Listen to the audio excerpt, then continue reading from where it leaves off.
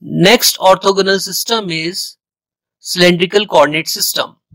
Its coordinates are rho, phi and z. Here rho is called radius of the cylinder. For this, we consider a circular cylinder that is placed in the Cartesian coordinate system, that is xyz axis, and the base of this cylinder is placed on xy plane, that is z equals to 0, and its center is at origin. So here rho represents radius of a cylinder. Now phi is the angle made by rho with respect to x-axis. So phi angle is always considered with respect to x-axis, that is to be noted as important point. And z is called height of the cylinder.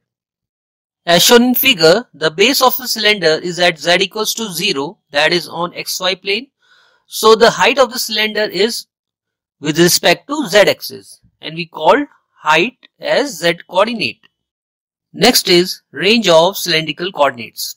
As the radius is always positive and increases towards plus infinity but less than infinity, which means it must have a finite value. So the range of rho is greater or equals to 0 but less than infinity. And the range of phi is from 0 to 2 pi, that is circular orientation of angle phi with respect to x-axis. And the range of z is greater than minus infinity but less than plus infinity. As the circular cylindrical coordinate system is an orthogonal system, its coordinates having its corresponding unit vectors, that is denoted by unit vector rho, unit vector phi and unit vector z.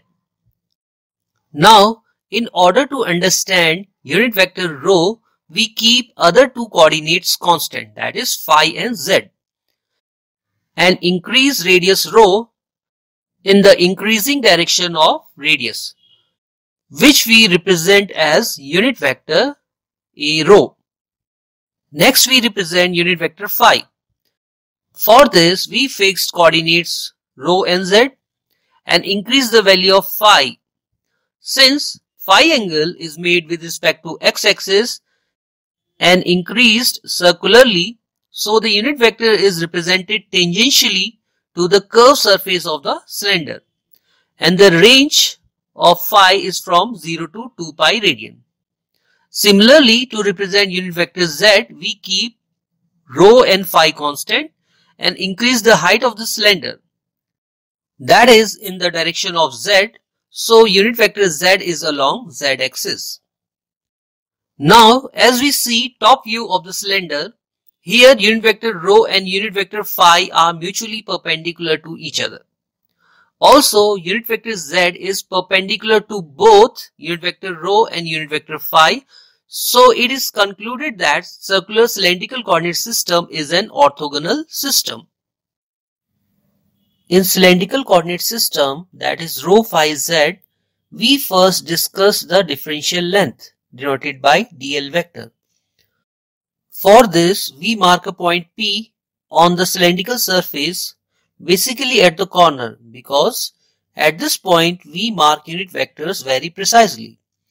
Unit vector rho in the increasing direction of radius rho, unit vector phi in the increasing direction is circularly or tangentially but perpendicular to unit vector rho. Also, unit vector z along increasing height of the cylinder. And this unit vector z is also perpendicular with respect to unit vector rho and unit vector phi. Now the coordinates of point P is rho phi and z, along which there are corresponding unit vectors. All are mutually perpendicular to each other. And in order to determine differential length dl vector, we take another point Q that is nearer to point P with some differential increase in coordinates. Differential increase in radius rho is rho plus d rho, while the differential increase in phi is phi plus rho d phi. This is explained in this figure. Since the angle phi is made by the radius rho with respect to x-axis, and the small change in phi, that is d phi, makes an arc length. This arc length is equals to rho d phi. So the differential increase in phi is phi plus rho d phi. And differential increase in z is simply be z plus dz. That is same as in the case of Cartesian coordinate system. Now we can represent differential length dl vector that is directed from point P to point Q. So dl vector is equals to final coordinates minus initial coordinates, that is rho plus d rho, phi plus rho d phi, z plus dz minus rho, phi and z. After subtracting dl vector having coordinates d rho, rho d phi and dz. And in terms of unit vectors, dl vector is equals to d rho unit vector rho plus rho d phi unit vector phi plus dz unit vector z. Now the question arises, what is the suitable direction in which all the three coordinates are changed by some differential quantity? To understand this, we again consider a solid body in cylindrical coordinate system that is shown in figure, which represent all the differential increase in quantities. Here we first focus on xy plane, that is z equals to 0. And here radius rho is increased by some differential quantity d rho on the xy plane. Similarly, angle phi is increased by rho d phi. Here rho d phi is called arc length. And to show differential increase in z, we project the surface d rho into rho d phi to some height, that is from z to z plus dz. Using this projection, we have a solid curved body in cylindrical coordinate system, in which rho is increased by rho plus d rho, phi is increased by phi plus rho d phi, and z is increased by z plus dz. Now, as we move from point A to C and project these points on xy plane, we find a same point, which means radius rho and angle phi is constant, but only z varies from point A to C.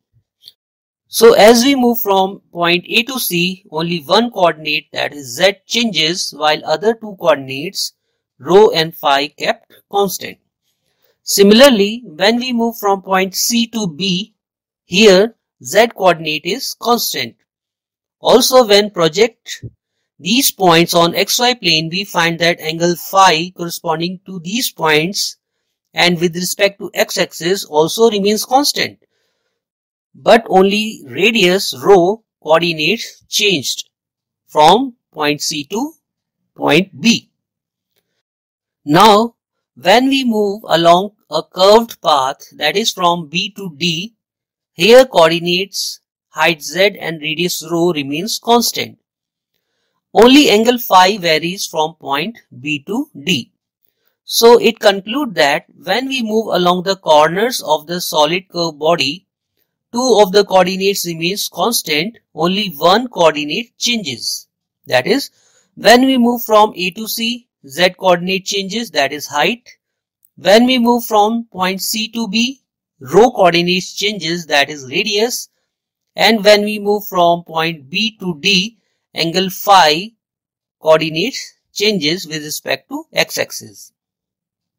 And in order to determine differential length dl vector, we take 2 points such that all the 3 coordinate changes by some differential quantity.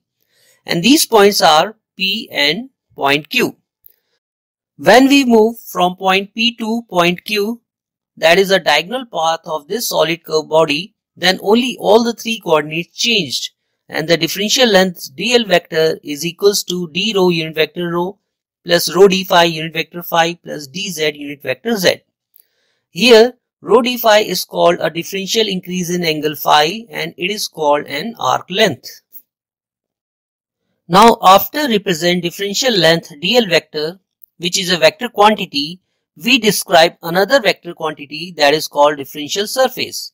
For this, we again consider a curved solid body having surfaces along unit vector rho, unit vector phi and unit vector z. The surface having direction along unit vector rho is rho d phi into dz. So the first differential surface ds vector equals to rho d phi dz unit vector rho, and this is a curved surface of the cylinder.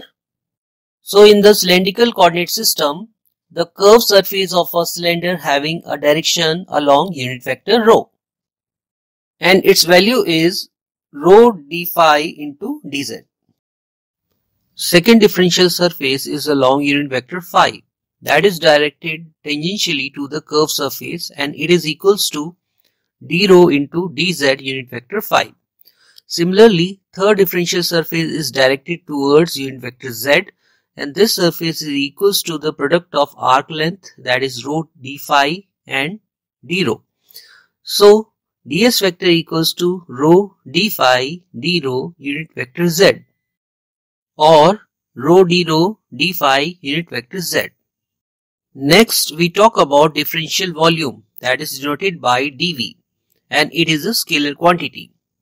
Here the volume of a solid curved body is d rho into rho d phi into dz, or simply dV equals to rho d phi into dz.